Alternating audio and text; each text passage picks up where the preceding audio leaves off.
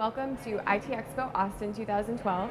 I'm Amanda, a web editor at TMC, and I'm here with Chris Buffum, Director of Sales at Interact Incorporated. Hi, Chris. Afternoon, welcome. Amanda. How are you? Fine. Glad to be here. I'm glad that you're here. I wanted to start just by finding out what's new at Interact with your cloud-based services. Thank you. We've just launched a piece of our company called NimbleVox.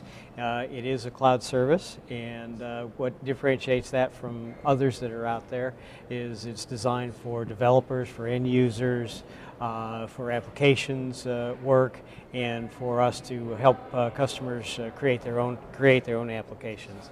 So, our very first piece of that is doing some blast campaign calls. So, we're in the political campaign season, so we're doing a lot of calls, attention calls, and town hall meeting calls, and awareness calls for lots of people that are running for offices, including up to the presidential races. Mm-hmm. So that's kind of unique and different. And today we're doing about 1 million calls a week. So from something that started officially about 3 months ago, we're off to the races. You're moving fast. That's kind of fun. Yeah. Great.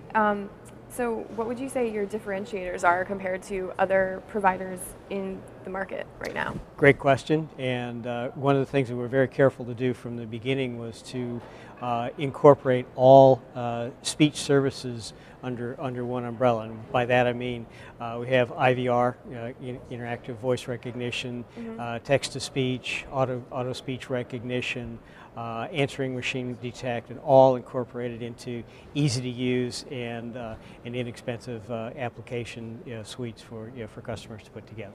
Great. So what type of customer base do you target?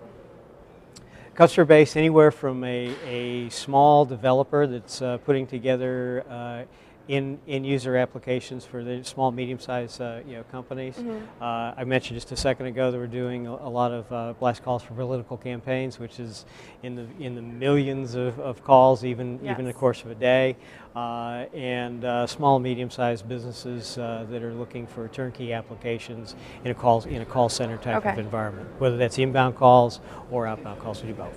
Great. So what do you have in store for the future with Interact?